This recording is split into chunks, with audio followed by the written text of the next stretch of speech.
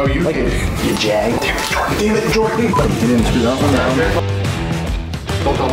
It's all a terrible idea. Hey kiddos, we've got a countertop and cabinets and a sink. And where's my coffee? I think you drank it. I did drink 4 cups of coffee. But that means it is time for a backsplash. Now, we're decided to go with subway tile style backsplash. 1, because it would have cost me an arm and a leg to do it differently. And 2, nothing in this kitchen is shiny. So this will be the only shiny gloss thing. We think it'll kind of brighten it up a little bit.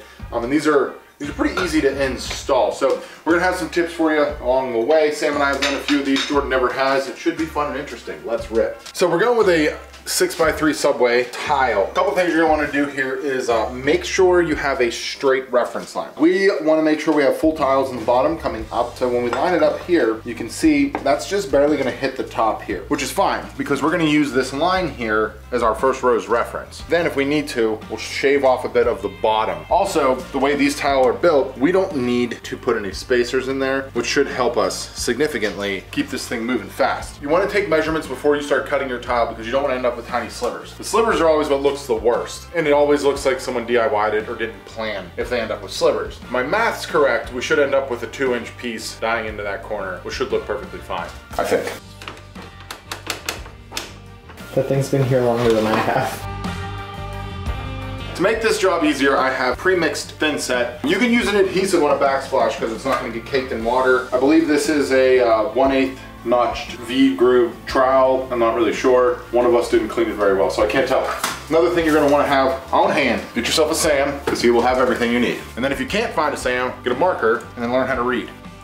I've got 6-inch tiles here. They're perfectly 6 inches. So what you wanna do is get a couple going, find the center. I'm gonna use, I don't even know what the hell this tool's called. It's a tile cutter. You see a lot of people using tile saws. We'll probably use the tile saws to cut crazy corners and stuff, but this cutter here works great with these kind of ceramic tiles. You're gonna line her up.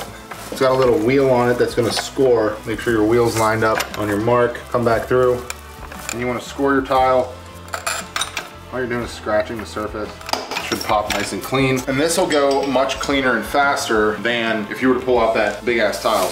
Other thing too is make sure you have a fresh wheel. I just learned this on the internet, but I'll pass it on to you. Most of these cutters come with an extra wheel in the handle. It's like a gift, and we love gifts. And that's just the tip. Well, you know what, jackass? I bought this nice, this is called like an edge trimming or something like that. And I got beveled tiles. So I'm gonna cut the half tile, it overlaps here. I bought this because it had a nice, dyed really nice on this beveled edge. I didn't think about the cut halves. So you don't wanna see that. So this will hide it and leave a nice grout line. Get started. You wanna make a mess, ruin everything, and then keeping glob on the wall and kind of just smudge it around. Don't worry about having it be perfect yet. One of the reasons the laser level's nice is because once you get your adhesive up, you can still see your line. If you write your lines on the wall, you lose that. So when we can, we use the laser. You give yourself a nice little area, and you want to come in and just set your tile. Now we're working this line up so that the next row below it, they will hide down into our line below it.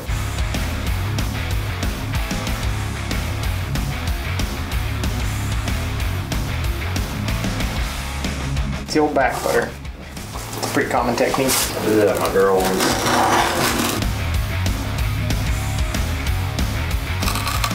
I feel old today. Did you cut the grass this week?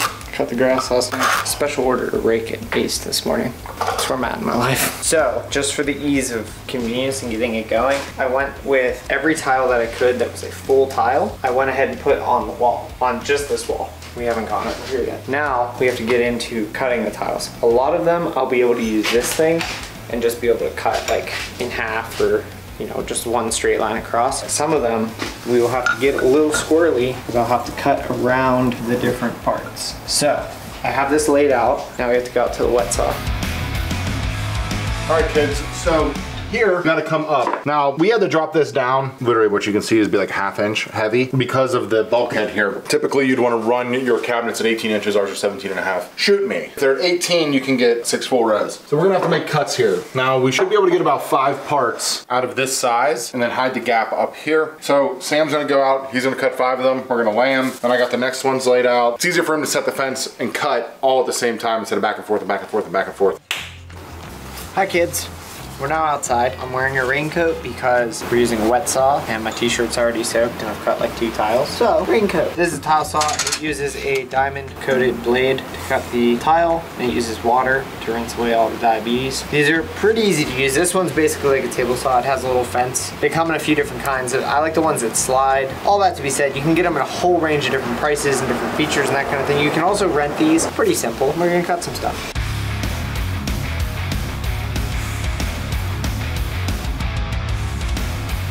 So we're ripping through this tile. There's only one thing that peels tile or paint off the wall, and it's the smell of the man's ass that's behind that door. This is the one downside to this bathroom kitchen assembly. It's great to take a poop in the middle of your dinner creation, but when you gotta stand there and smell what Jordan's doing in there right now,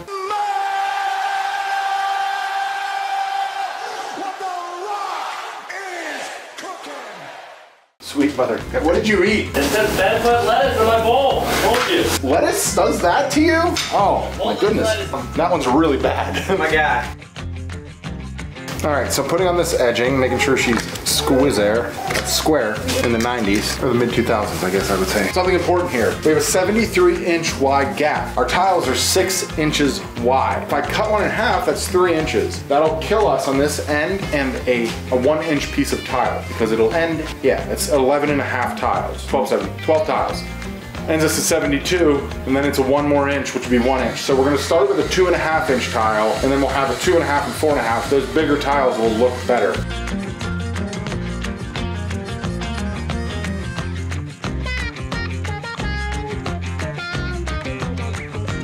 I learned I don't like doing this. Jordan does not like renovation work. Motherfucker, this is wrong. Work environment like at John Malecki's shop.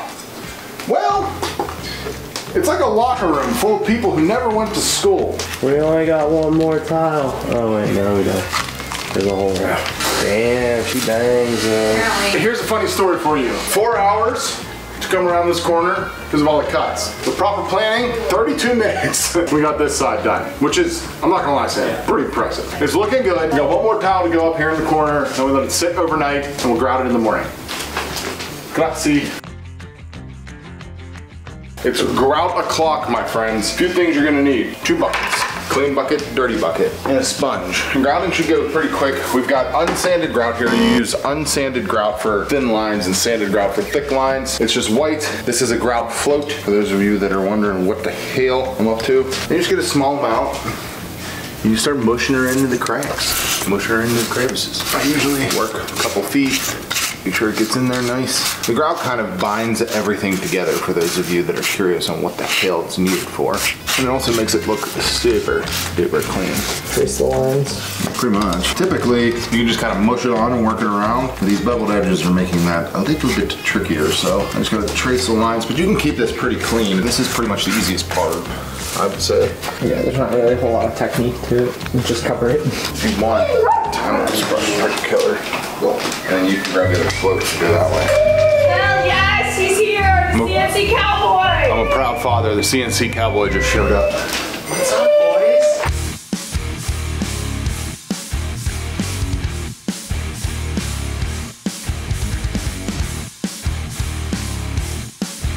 Yeah. So you got the dirty, and then you use, and you flip it, take the clean part. Wipe it clean. But you only get like 1 or 2 wipes on the clean side. Yeah. I grouted my swimming pool. My dad's swimming pool. You said you were 5.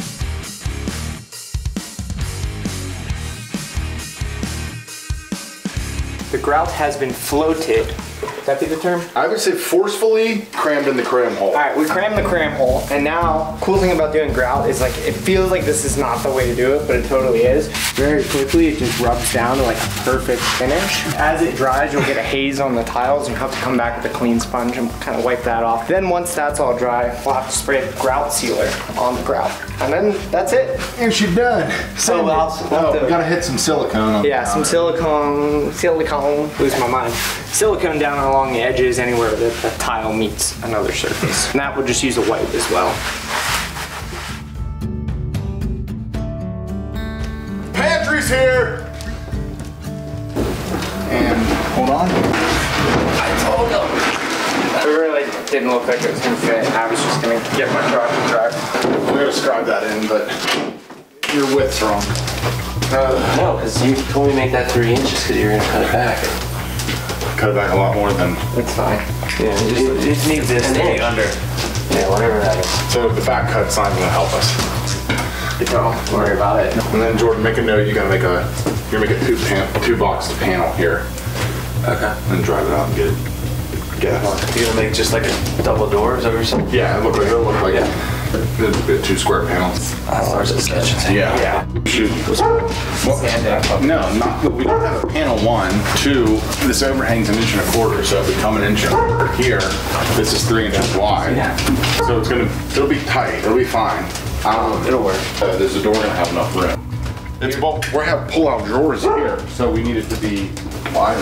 Everything's fixable. We know that. It's all wood. It's all it takes is time and money. That's it. And paint. All right. And paint. And John's hair. Well, they just took the right measurement there. The only problem is this is back set, so we're gonna have to put a spacer block in here to screw the front of it in. You guys hiring? Hey, we're working in a cabinet shop right now. He'll wear a cowboy hat if you need him to. Look at it, it's hanging on the wall. I'll do the CNC stuff. These are off the CNC. Oh. You got that ownership salary. I just didn't really notice, to be honest. Well, I know you were rushing to get it done.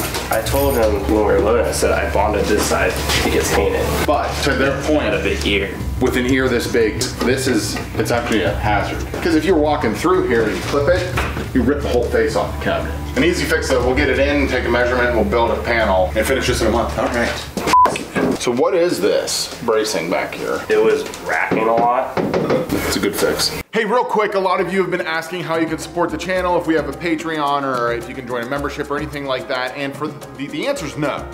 But what we do have is some killer merchandise if you want to support us. And you can get something awesome like this, which I gotta say is one of my favorite designs. Or this one. Pretty timely, I would say, with how ridiculous things are right now. Or you can get this one, which I've got to say is pretty awesome. We've been working on this one for a minute. We know a lot of you guys really love the lettuce spray. So if you want to support the channel, snag up a shirt, piece of merch. We've got a ton of stuff. We love you guys, and thank you guys so much for supporting us. Now, I gotta find Sam and figure out if we're ever gonna finish this damn kitchen. So backsplash is done, which means we just gotta get a couple cabinets. We made a few adjustments if you saw in last or 2 weeks ago, one of the videos. We had a couple hiccups in our measuring. So Jordan rebuilt some cabinets that just came back for finish, and this is our pantry. The pantry, we left a long ear over here. This long ear is gonna give us an opportunity to scribe this cabinet into this janky ass wall here and give it a nice tight fit. So Sam's gonna handle that because he is a wizard of scribing. He's been growing his beard his whole life for this. And we'll show you a few tips on how to do something like this. We've got one shot at it, so fingers crossed, buttholes, puckers. Knees weak, arms spaghetti. Knees weak, arms spaghetti, yes. Let's go. We knew that this wall, we were gonna need to scribe into. It's actually pretty straight, but we still wanna make this nice and tight. So we intentionally left a little ear on it, and it works out for the better because I'm not pointing any fingers, but this should be over here. So we're gonna make it over there. All I did was I put a piece of tape on the front of this. We added a back bevel to it because it makes scribing way easier because you're not cutting through the whole thickness of the material. You just then are like, you know, like a knife edge, you only have to cut off a little bit. So I put some blue tape on the front of that edge. Then I take a scribe tool, one of these things, if you've never used one of these, I don't know, maybe $10. Everyone should own like 5. All you gotta do is set your gap to the same gap as over here. Set your gap like that, and then you come over here and you lay your scribe tool on there. You wanna make sure that you're nice and square to it, keeping it flat against the wall, because if you rotate it, it'll get off. Go back up on it. I forgot to mention, I did it before, I got excited. When you go and you push this up to where it needs to be, you want to make sure that it's level. Because if the thing's crooked, then you scribe it, it's going to not fit. So I put a little shim under it just to make sure that I was level off of this face first, but just make sure that it's level first because it needs to go in against the wall in the same way that it's going to when it's finished. Be careful, Sam.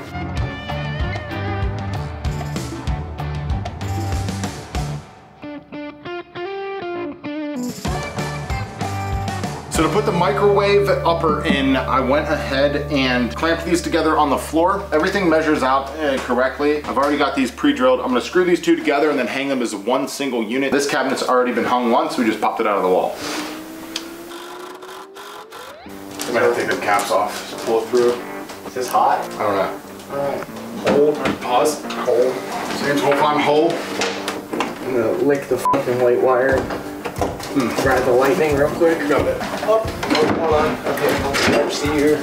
Got it, Jay? Yes.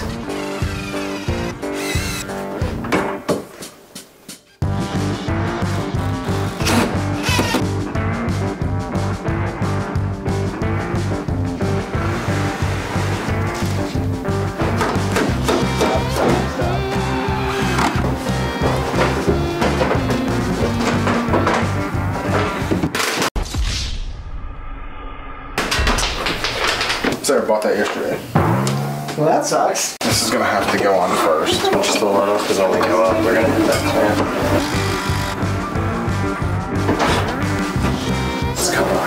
I'm so hungry. Apparently there's chicken bakes in our future though, so that's exciting. We start a new tradition. We celebrate with chicken bakes. Good.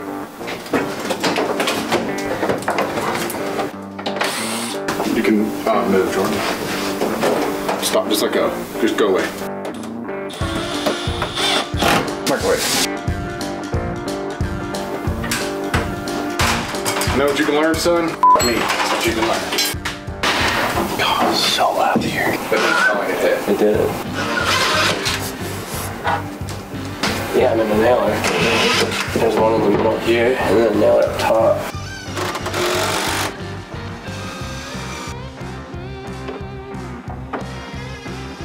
Jordan built a pantry. Is that top clip thing?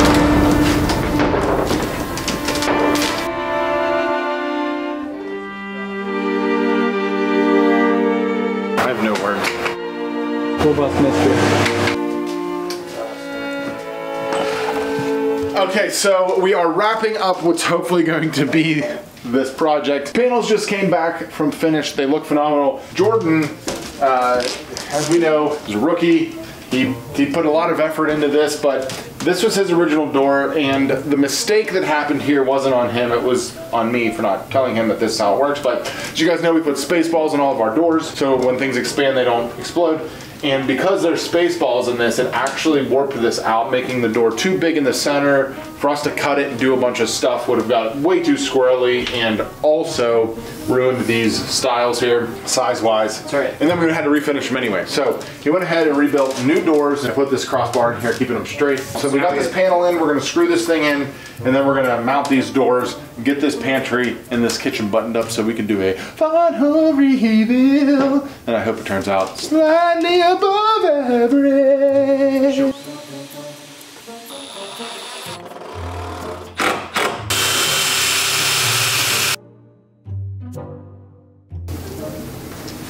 She swings. It's like way over. Got a lot of adjusting to do on them.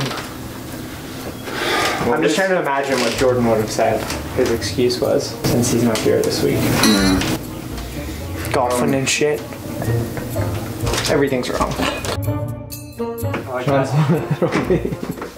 Clip in, fucker. This doesn't want to latch. Why do you not want to latch? Damn it, Jordan. Lay on the floor. Note to self, Sam. Stop being so fat and stupid.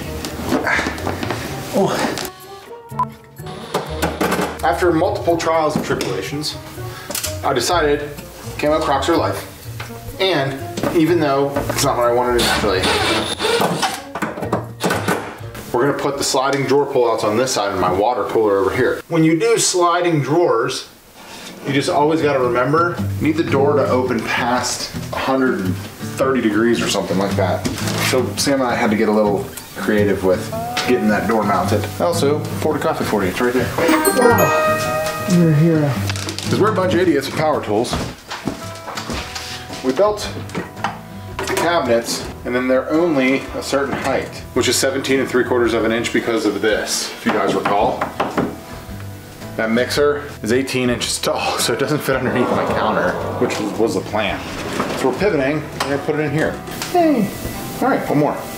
If you're wondering, John, why are you putting drawer slides on a shelf? Simple.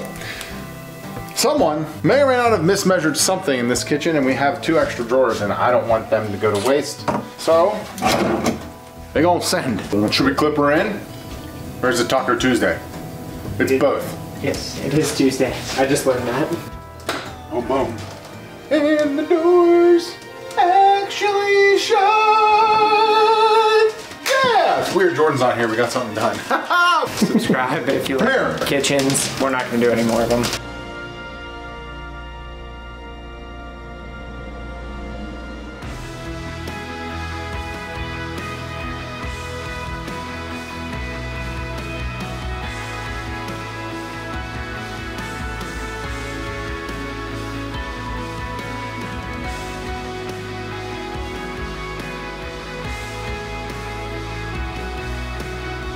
All right, a few fun features before we wrap this thing up. First off, we finished this pantry. We've got some slide outs in here, which should be pretty convenient for when we actually load her up. And then also, we're hiding my water cooler in here because in the city of Pittsburgh, we have worse lead content than Flint, Michigan. So we get all of our drinking water filtered. Another cool feature here, this is Sam's addition, is this little fold out. That's a drying rack, keeps your sponges, just helps the sink look a little bit more clean. And then I think the last super cool feature that everyone should have in their home if you're doing any upgrades is this guy. She's delicious and nutritious. But I got a link to that in the description if you want one, because they're awesome. It took me literally 10 minutes to install. You don't have to do anything. You just replace the hole that you would typically have your soap dispenser in, because who needs soap? And that's gonna be a wrap on this one. I hope you guys enjoyed it. Really appreciate you tuning in. Sam and I are both still alive. This is Sam, he's breathing. Jordan, on the other hand, we have no idea where he's at. We haven't seen him in 3 days. So help us find Jordan, and also, here's the whole playlist for you. If you wanna watch the rest, it's right here.